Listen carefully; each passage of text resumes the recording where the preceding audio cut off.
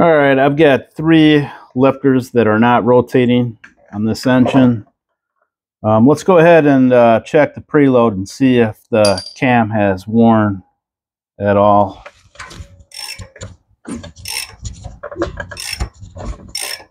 All right. With the exhaust open, there we go. Exhaust opening up, we can check the preload here. It still has some preload on it. I put the preload on these lifters a little over half turn. Let's go ahead and do a quarter turn and then check. So I still got preload here. We'll do another quarter turn. I still got some preload. Let's do an eighth. That must have went a little over. All right, I've got no preload. So that the cam hasn't worn on this cylinder here on this lobe, which the lifter was not rotating. Let's check this one and see if the cam lobe is worn. All right, exhaust valve just going down, so the intake should be. When the intake's coming back up, we'll check this. All right, so we're gonna go ahead and do a quarter turn and see if it still got preload. All right, we're still good.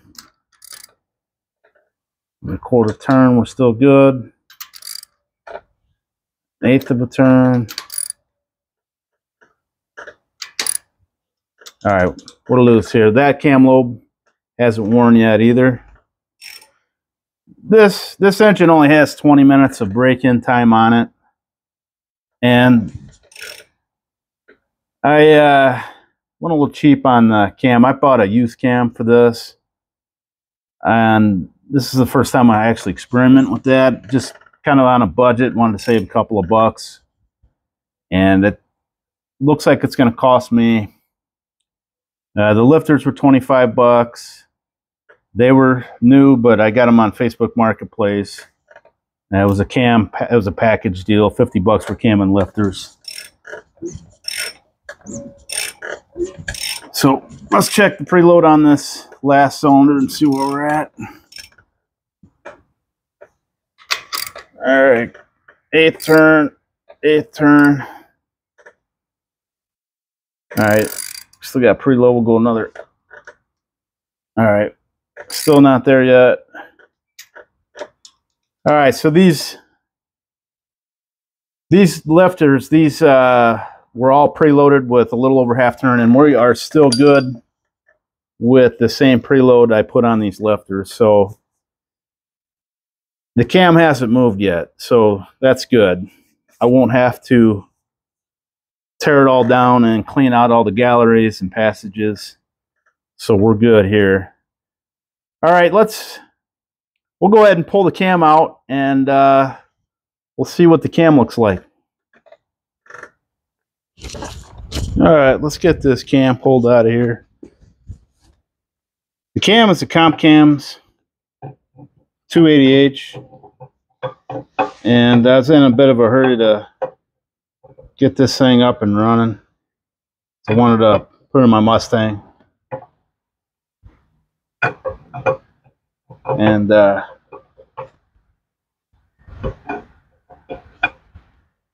right, we'll set it over here and we'll get a closer look at it and see if we can see anything that's wrong with it. We'll do a little bit of measuring on it. All right, got the cam out. Take a look at the lifters here, and I'm pretty sure that this cam here was bad before I installed it in the engine. I think the taper is just not there anymore. I broke this engine in for 20 minutes at 2,000 to 2,500 RPMs, and there's a bad lobe. I had an oil temperature up to 210 degrees, and when I checked to see if the lifters were rotating, They were not. So 3 of them were not. So made a mistake, cost me a bunch of time, bunch of money. And yeah, I'll not be using a used cam again with new lifters.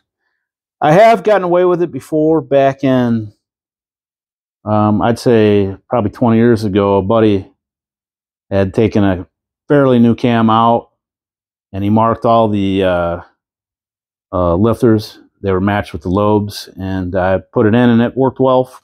It worked well. So this did not work, and this is the first time I've tried to do this and trying to save some money. So yeah, I won't do this again.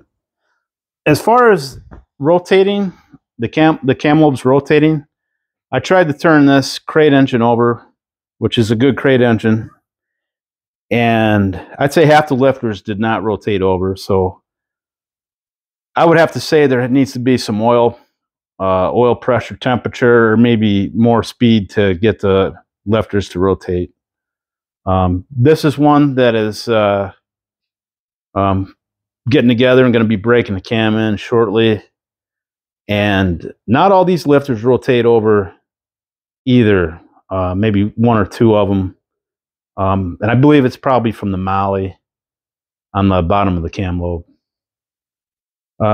This 400 here, all the lifters did rotate over when I slowly rotated the engine over. So I would say that it's a good rule of thumb is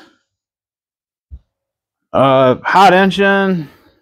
I did it while it was idling and had hot oil, and your lifters should be spinning at that point.